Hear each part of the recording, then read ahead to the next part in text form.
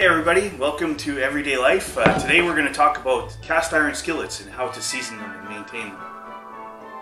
Alright, today we've got a brand new Lodge cast iron skillet. This is a 10 1/4 inch. Just picked it up at the local store and we're going to season it up. It already has factory seasoning, but it's not quite the best. We can make it better so it's non-stick. Over here, this is my KitchenAid 10-inch skillet. I've had it for almost 10 years maybe, but yeah, I've stripped it down, re-seasoned it a couple of times, and it's beautiful for scrambled eggs. If you can cook scrambled eggs in your cast iron and it doesn't stick, it's well seasoned. So what we're going to do is we're going to take all the labels off here. We're going to wash it with some hot water and a stiff nylon brush, a little scrub brush. Then we're going to put it over on the stove to heat up and get it to dry. All the water will evaporate out of the pores, and then we're going to coat it with some oil and bake it in the oven. We bake it upside down in the oven so all the oil will drip out. We just put a very thin coating of oil in there, and you want to do maybe 2 seasonings to start with, and after that you can go from there to see if you need any more. Everybody talks about their favorite type of oil to use for seasoning cast iron. I stick with lard or shortening. It's easy, it's inexpensive, it does the trick. Some people swear by olive oil, avocado oil, rapeseed oil, flaxseed oil. Keep it simple. So we're gonna get this scrubbed down, heat it up, and I'll show you how I put the oil.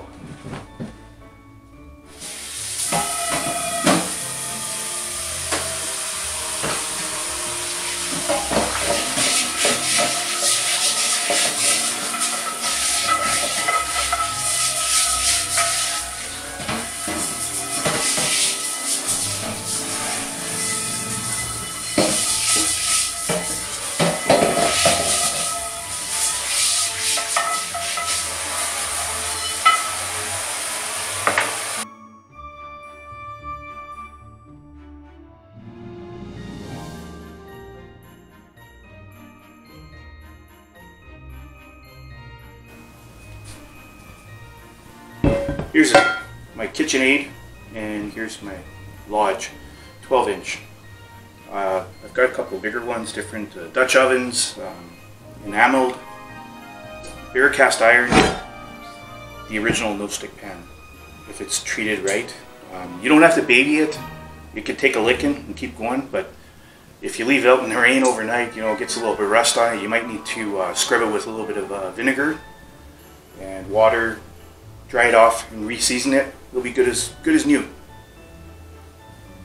And this one, I had a lot of gunk built up on the outside of it from campfires and barbecues, and I stripped it down to the bare metal. What I did was I put it upside down in the oven and I put it on cleaning mode, and it got so hot it just burned everything off of it, leaving the bare metal.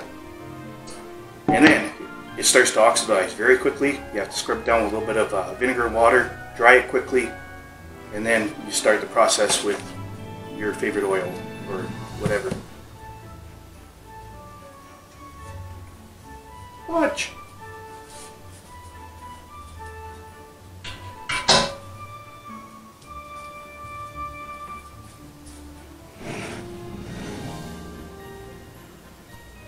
What's the difference between a Lodge and a KitchenAid cast iron? Not much, except for maybe a little bit of a longer handle. They're almost exactly the same thickness. The only difference really is with the older, the antique, classic cast iron pans, the Wagner, the Griswolds. Oh, beautiful, beautiful pans if they're maintained. However, they tend to burn food a little bit if you're not watching it. They have a thinner pan, and in the manufacturing process they polish this smooth, and the thickness is a little bit less. Lodge, it has such a beautiful even heating. They say they're not the best for conducting heat, but it retains the heat, which is what you really love when you're baking or frying. You can go from the oven to the barbecue, stovetop, open campfire, very versatile. You can bake, you can braise, you can deep fry, fry. What else can you do with it? Hammer nails, just about anything.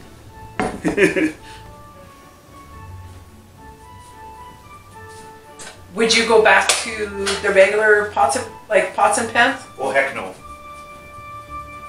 So this is a little hotter than I wanted it to be. Someone forgot about it. So I preheated my oven 375 degrees, and I'm just going to take a little bit of this lard. Hey, you want some? No, I don't recommend doing that. Don't really need too much, maybe like a teaspoon, and just coat your pan with it, and we're going to rub off the excess. Wipe it all off, and there'll be just a very thin micro layer of oil to protect it. And gradually, through use, layer upon layer of micro seasoning builds up on the pan, giving it a beautiful shiny gloss. The beauty of these things is you don't even need to use soap on them when you're cleaning them. All you need is just hot water and a stiff brush, and you're good. That's all you need. So I'm just wiping this with paper towel. If you use any other sort of towel, I suggest you don't put that in your washer, because it's going to get everything greasy.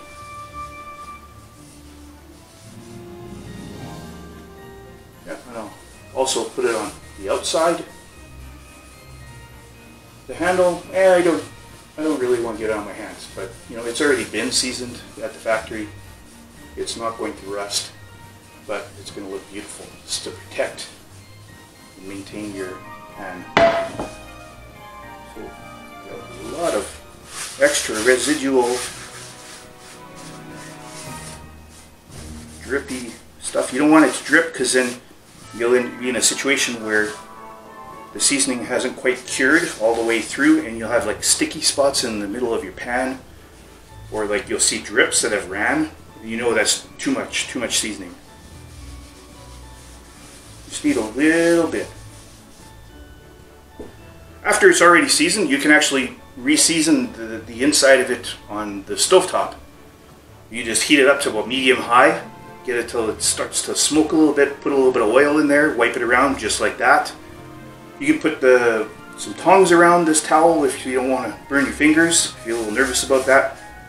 And just let it smoke. It'll dry and it'll bond. It chemically bonds to the metal. It polymerizes and turns it to a non-stick coating.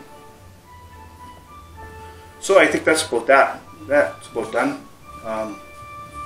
We're just going to put it in the oven, upside down. Just in case there's any drips, get a baking sheet, line it with some foil, put it underneath so it'll catch any drips, and nobody will get mad at you for making a mess.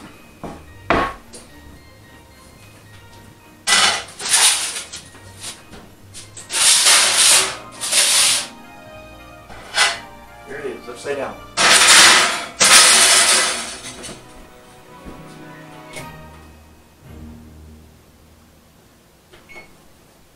So we're going to leave it in there for an hour, and then we're just going to leave it in the oven to cool off.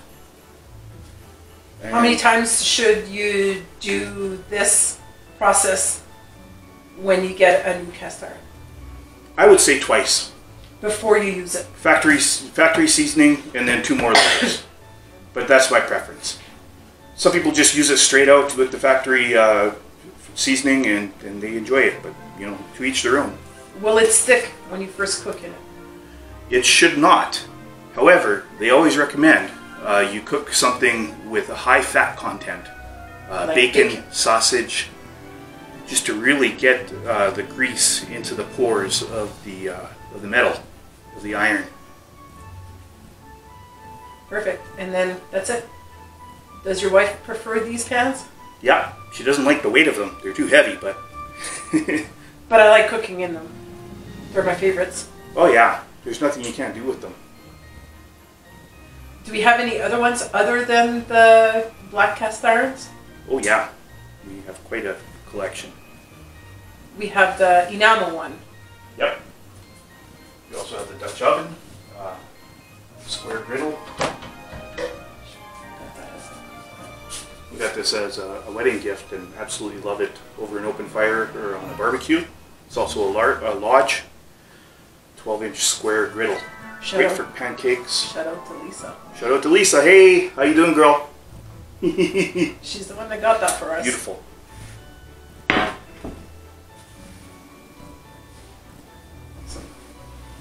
That's Lisa. Brown. Yes. LB. LB. Stop holding your hands. Greasy. And we're back.